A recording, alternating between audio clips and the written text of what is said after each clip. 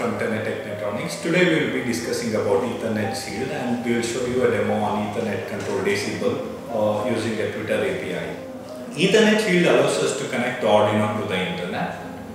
This is based on W500 chipset, providing IP stack for both UDP and TCP.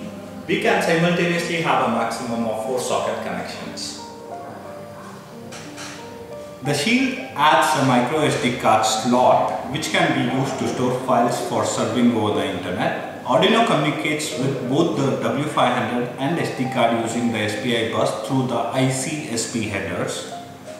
This is on digital pin 11, 12, 13 on the Uno on both boards. Pin 10 is used to select the W500 and pin 4 for the SD card. These pins cannot be used for general input or output.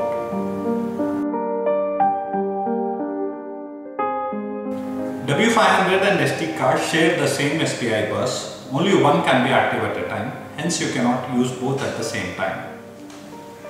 Now let us watch the demo on how to control AC 230 volt bulb by sending tweet message. Let us first look at the circuitry cup. One end of the bulb wire is connected to the relay common pin. Another end goes to AC mains and normally open pin. The input trigger pin of the relay is connected to the digital pin number 2.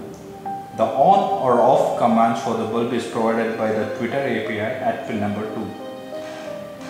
If you tweet on command, the common pin of the relay is connected to the normal open and the path is closed, after which the bulb glows on. Similarly, when we send the off command, the path is open and the bulb is powered off. As per our circuitry cup, you can see we have connected Ethernet cable to the Ethernet Shield, which is mounted on Arduino. Again, we have connected this to our relay breakout, after which we have connected the bulb to the AC mains. And here, let us tweet a message. I will say on.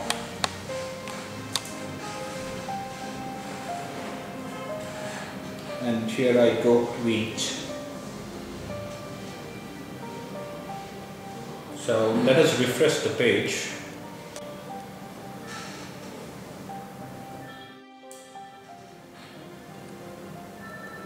And we will now go ahead and switch off this light by tweeting another command.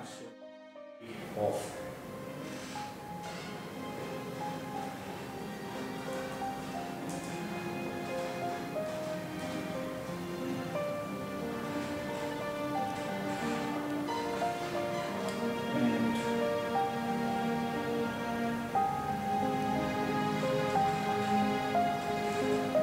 We'll refresh the page again. Thanks for watching this video. For further queries, you can contact us at www.tenettech.com.